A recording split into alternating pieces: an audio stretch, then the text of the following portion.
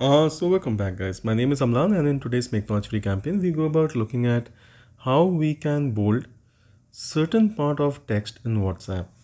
So say for example, I write this is a test message. Now it's quite possible that in certain messages that you type, you want to make bold only a portion of the text. So say I want to just make this portion which is written as test bold. What do? I select this.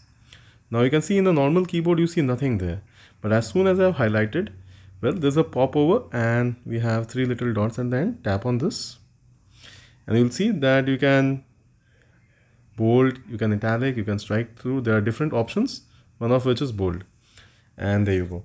So this is how you can decide to have the bold effect on a portion of text on WhatsApp. So well guys, that's all I wanted to demonstrate. Oftentimes what happens is, like, you are writing something to someone and you decide to highlight or bolden a part of the text, and in WhatsApp you can figure that out with the normal existing keyboard.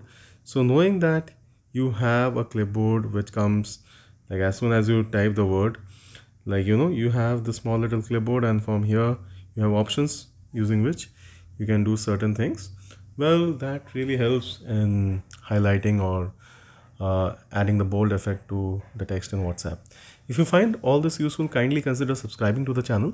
Please do share this with your friends and family, and also please let us know in the comment section how you find our tutorial.